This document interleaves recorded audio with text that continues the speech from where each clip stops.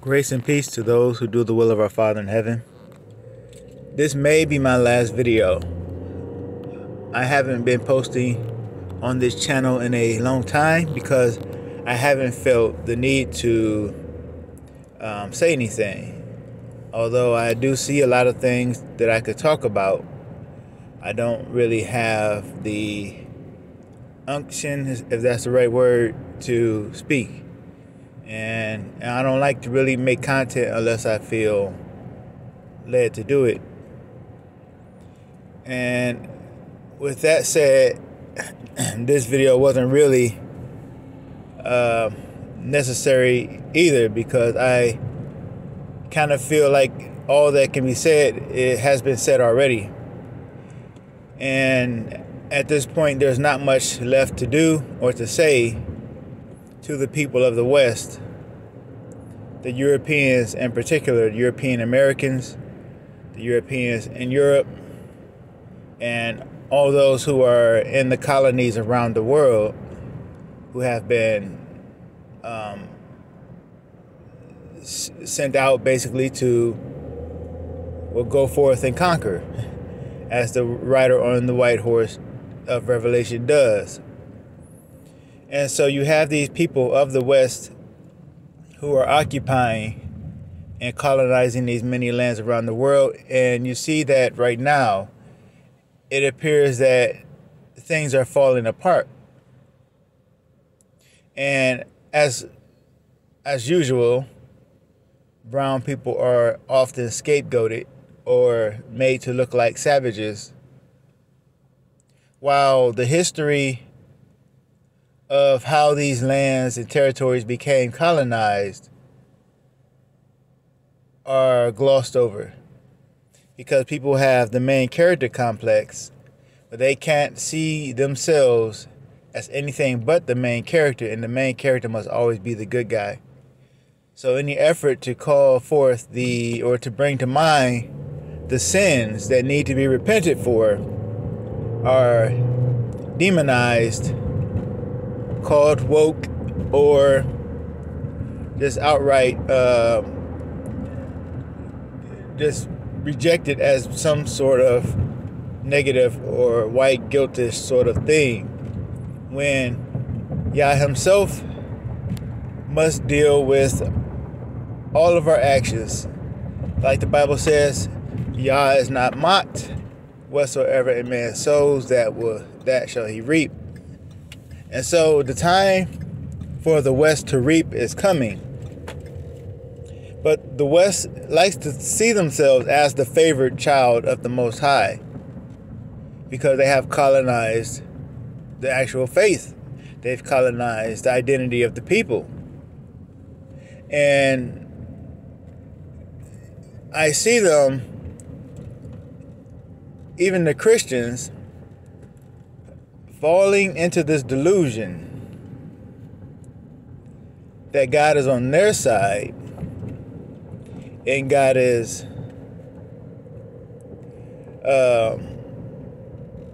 basically going to save them.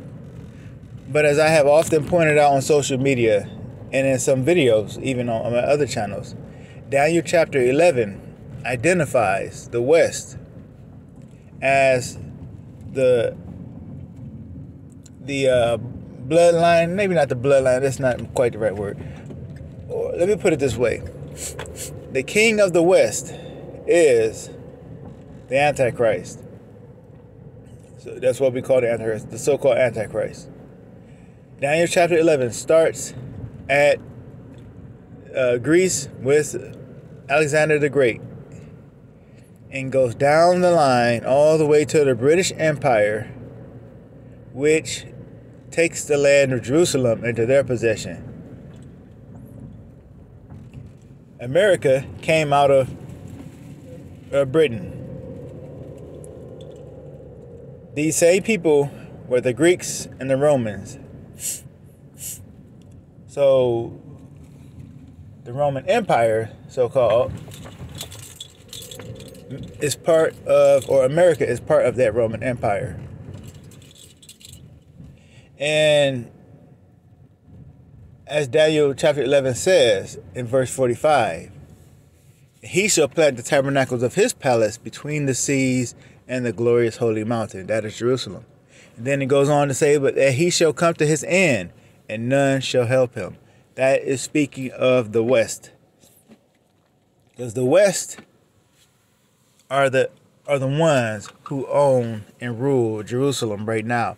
As the Lord Jesus Christ said, Jerusalem will be trodden down of the Gentiles until the time of the Gentiles be fulfilled. The Gentiles, the West, owns Jerusalem.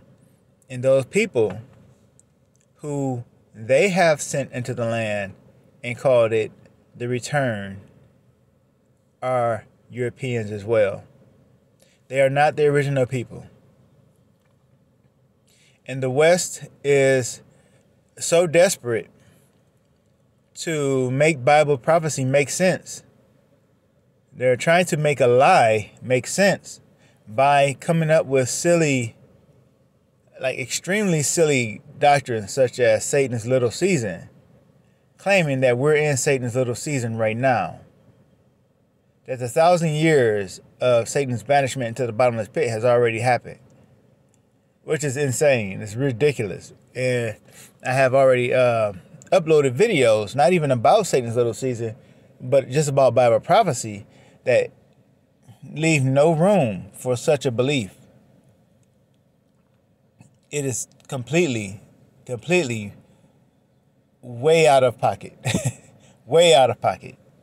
And this is what they have to make up. This is the kind of silliness they have to convince themselves of, because they know that those people who are in the land now do not fit Bible prophecy at all. They don't fit Bible prophecy at all. And the people who do are the ones who have been colonized, who have been conquered, who have been taken captive, who are forcibly removed into the four corners of the world. Not all by the same people, but they were forcibly removed at one point or another into all the world. And those people who have been in America now for the past 400 years, being enslaved and afflicted and oppressed, are also the true people. But to admit that would be a fate worse than death. They will never even fathom it. And I'm talking about the Christian church as well. They can't see themselves as anything but the good guys. Even as the West falls and I see the lying prophets and the lying spirits, the lying leaders rising up to cement your doom. You're going to follow Trump and Elon Musk right into the pit. Because that's the position they have been set up for. To deceive you, to lead you, to be your hero, to lead you right into the flames. Because you reject the truth. You refuse to see past your own exceptionalism, your own, your pride. You refuse to repent. You refuse to face your own sin. And this is the same problem that Israel had, the real Israel, before they fell. And I'm looking at the West in America about to fall as well. Yeah, you're being invaded. You're being invaded by people whose lands you have colonized and people whose lands you have destroyed and gotten rich off of their resources. You've ate good. You've enjoyed the fat of the land. But those chickens are coming home to roost. And you can't see the writing on the wall because you think God is on your side. Where will it end? What will the climax be? I wonder. What will be the point, the breaking point, where people finally snap out of that delusion and realize, oh no, we were the fools all along? I don't know. But it's really I feel helpless to watch because I have also tried to make messages like this before and to speak out on social media and to warn people. They know they are about to fall, and this is, and I tell them why it's happening, why these things are coming to pass. But they can't see past the lies that they believe about the people who are in the land now and about themselves. And it just so happens that they look alike because they are the same people. The Greeks and the Romans. Like in America, Greco-Roman throughout. There's some Egyptian symbolism in here. But for the most part, it's Greco-Roman because we are currently living in the 10 toes of iron and clay. The iron being Rome. And the clay being the Israelites mixed in among all these nations around the world. They shall mingle themselves with the seed of man, but they will not cleave one to another. It was always forbidden for the Israelites to mingle and to mix with the nations of the world. But in these 10 toes, the Israelites are spread out because they have forgotten who they are. And they are mingling because they don't know who they are. But they never became one people. They're still segregated for the most part.